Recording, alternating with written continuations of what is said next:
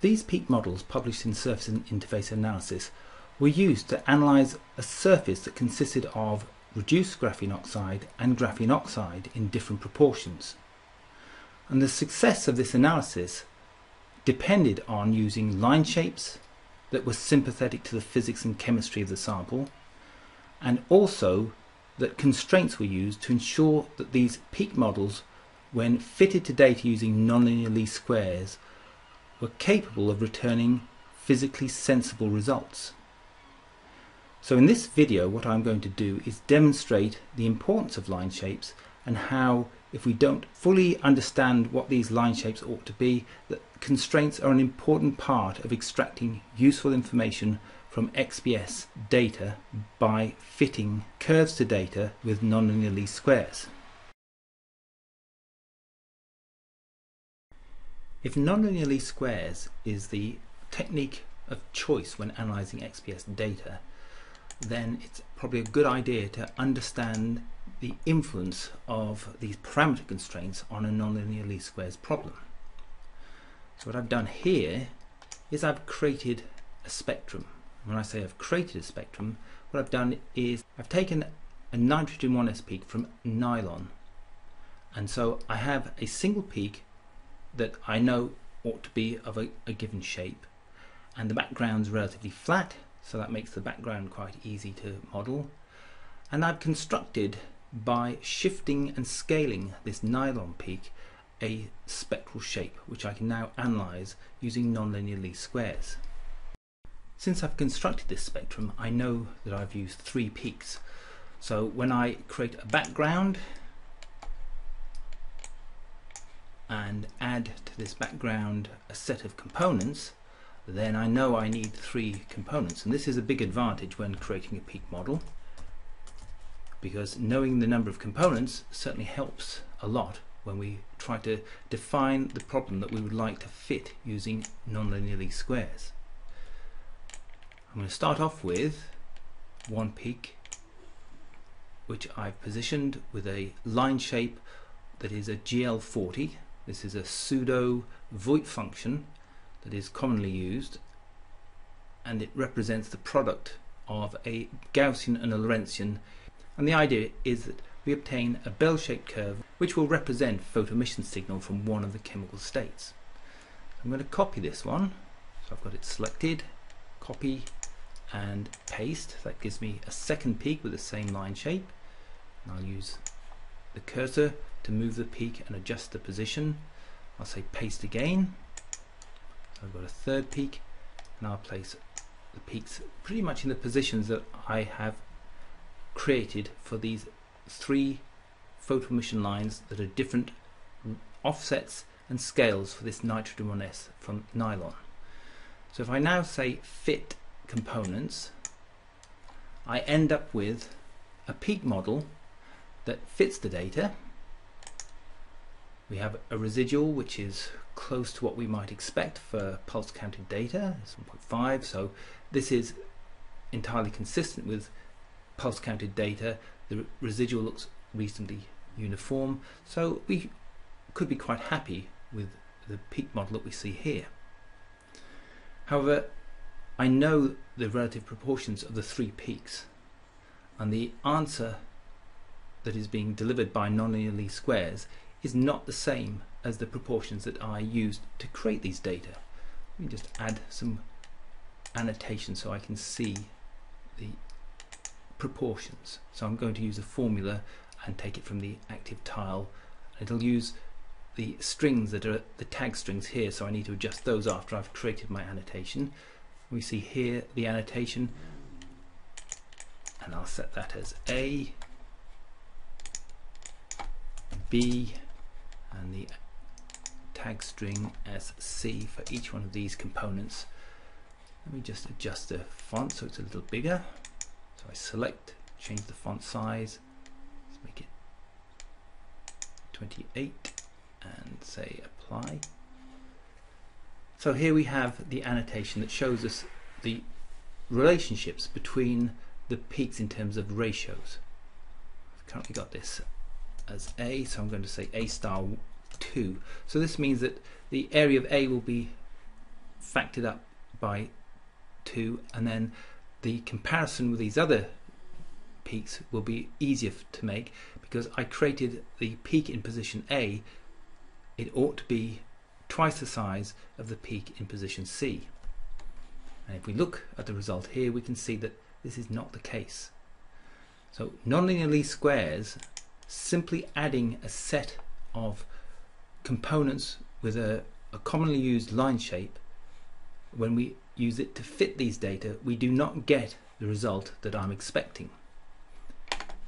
However, if I now link all these full width half maxima to one of these components, so instead of allowing the full width half maximum for each one of these components to vary, I'm going to say link all, and it introduces parameter constraints. These are relational parameter constraints that are going to force the full width half maximum for each one of these peaks to be the same. And so when I optimize, I end up with a new peak model. The components have moved in position, they've changed in relative intensity, and they all have the same full width half maximum. And I know these have the full width half maximum because I used a single peak. Hence, this is a very strong constraint that I'm applying to these that matches my understanding of these data. And as a result, I get a new fit where A is nearly twice the size of C and B is 5 times the size of C. And this is much closer to what I'm expecting from fitting these data with a peak model. What has been done in the course of this exercise is to demonstrate that a set of components with a commonly used line shape, if fitted to data without any form of constraints, produces a result which is incorrect, whereas a very simple constraint, which is that all these components have the same full width half maximum, has produced a result that is far closer to what we expect for these data. So the importance of constraints is quite clear, but one should emphasize that the reason we can use these constraints in this form is because we know, because of how these data were constructed, that all these components have the same width. Now, that's not necessarily the case for all photoemission peaks. For example, a graphitic peak is very narrow compared to a double bond carbon-oxygen type peak. So we have to be careful about introducing constraints, make sure it makes sense in a physical sense, but they are an important part of fitting using nonlinear least squares. And the reason full width half maximum is important is because the distribution over the energies for a given photoemission line represented by a component changes significantly if we allow the full width half maximum to be broader than we'd expect or narrower than we expect.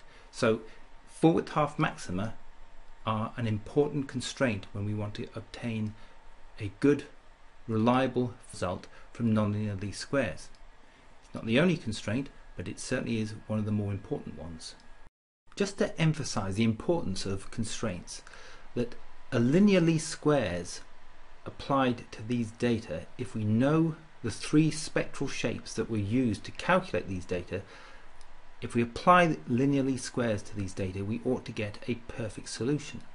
And the reason that we get a perfect solution is because we have effectively fixed the position of the peaks, and we've fixed the full width half maximum of the peaks, and the data itself is precisely the shape of the underlying peaks within these data.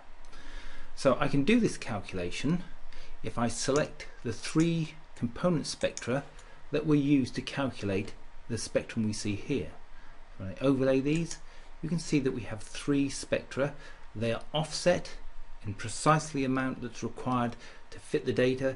The width of these components are precise and they match the data, and the only thing that will happen is that the least squares will scale each one of these components so that the components, when summed together, will provide an envelope that fits the data.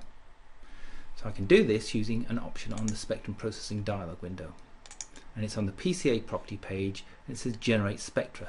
And what this option does is it takes the data that is displayed in the active tile, uses these data as the basis functions that will be used to calculate a linear least squares scaling, and it will apply to the spectrum that I've selected. And this is the spectrum that we did the peak fit on.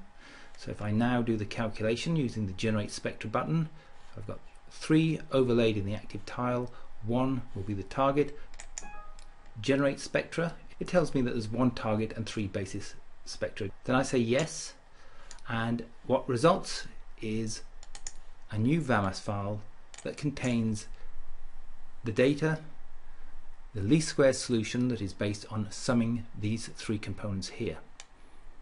So when I overlay these in the active tile, I can now remove the residual because that's not being used, and we can see that we have 3 spectra that are the basis functions that are now scaled to produce an envelope that matches the data perfectly. And I can see that this is matching it perfectly because I've overlaid this red one and this green one, the raw data and the least squares data, and we end up with only the red one visible. If I offset these data, you can see there's a green one also. So let me just cycle through the different offsets and then back, and you can see that we really have an incredibly good fit to the data because least squares has calculated a unique solution because the components are constrained in width, they're constrained in position, and the only thing that has been calculated is the area. So what we have in a least squares calculation are the perfect set of constraints to allow us to calculate the right proportion of 1 to 5 to 2 for these particular forms of the data. So linear least squares demonstrates that with perfect constraints, meaning perfect position, perfect full width half maximum, and perfect line shape, that we do get a perfect answer. The case of nonlinear least squares is limited by the fact that we often use line shapes that are not perfect, and because these are not perfect, we have to introduce constraints, and certain constraints that limit the shapes of these line shapes in terms of width of peaks and the distribution of signal over energy.